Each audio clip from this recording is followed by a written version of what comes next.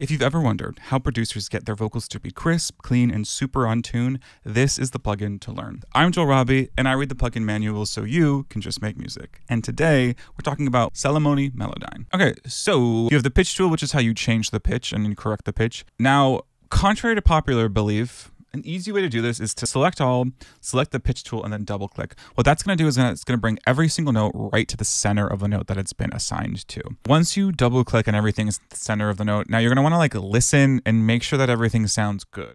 All the paths lead down.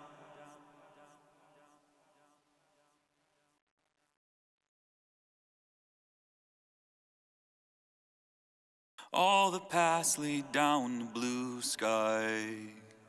Now, the pitch tool also opens up to the pitch modulation tool and the pitch drift tool. The pitch modulation tool is basically going to be vibrato control. So if you want to lessen or increase vibrato on someone's notes, that's the tool that you want to use for that. So the pitch drift tool helps you fix pitch slides. So if a singer or an instrument starts flat and then it goes to centered, this will help you kind of even that out so that it doesn't sound so aggressive. If you want that, you can also add it. It doesn't matter to me. Used together, these are going to be your main pitch editing tools.